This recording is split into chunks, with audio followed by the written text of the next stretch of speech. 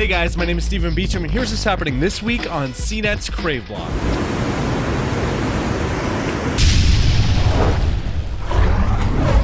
The Hydra SmartBottle is not like any water bottle you've ever seen. It fits snugly on your bike, has LED lights for night riding, a Bluetooth speaker for rocking out to tunes while riding, a charging station for device juicing. It can be used as a nighttime lamp or a soothing sound effects machine using the Hydra app, and you can drink water out of it. The Hydra SmartBottle is currently raising funds on Kickstarter, recently surpassing its goal. It can be yours for a pledge price of $25. China is one of the most polluted countries in the world.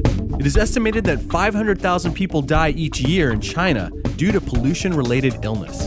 Well, to highlight this problem and promote their business at the same time, an air purifier company called Xiaozhu produced a video called Breathe Again, featuring images of crying children that have been projected onto plumes of smokestack pollution in China.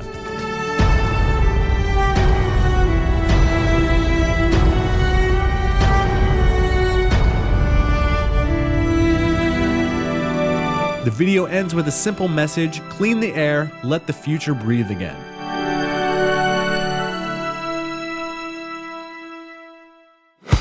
Lexus released a video this week of what they claim is a working hoverboard. In the video, we see a guy approaching a hoverboard which seems to be smoking. As he's stepping onto the board, the video cuts. According to Lexus, the hoverboard uses magnetic levitation technology, floating on high-powered magnets and semiconductors, which are cooled by liquid nitrogen, which explains the smoke coming out of the board. Lexus plans to release more information about the hoverboard on October 21st of this year, the same year and day that Marty McFly went back to the future in the sequel to the hit movie Back to the Future. 2015? You mean we're in the future? A group of teenagers have created a condom that changes colors when it comes in contact with pathogens that could potentially cause a sexually transmitted infection. 3 teenagers, 2 of them ages 14 and 1 age 13, who are students at the Isaac Newton Academy in London, have invented a condom called the Sty. According to the inventors, the condom will turn green for chlamydia, yellow for herpes, and blue for syphilis. The team took home the top prize in the Future of Health category at this year's Teen Tech Awards in the UK.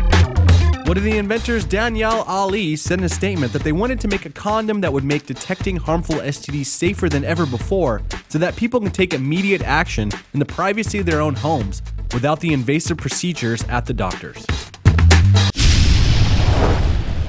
Alright guys, that is the show. Thank you very much for watching. As always, you can find all these news stories at CNET's Crave blog at crave.cnet.com. Make sure you follow Crave on Twitter at Crave, and check out this week's Crave giveaway. This week's Crave giveaway are 2 Alchemy Goods bags made from recycled bike tires. Inside you'll find an iBats battery case for the iPhone 6, a set of Moshi earbuds, and a Sonic's iPhone 5/5S case made of vintage vinyl records. Go to the blog and enter to win.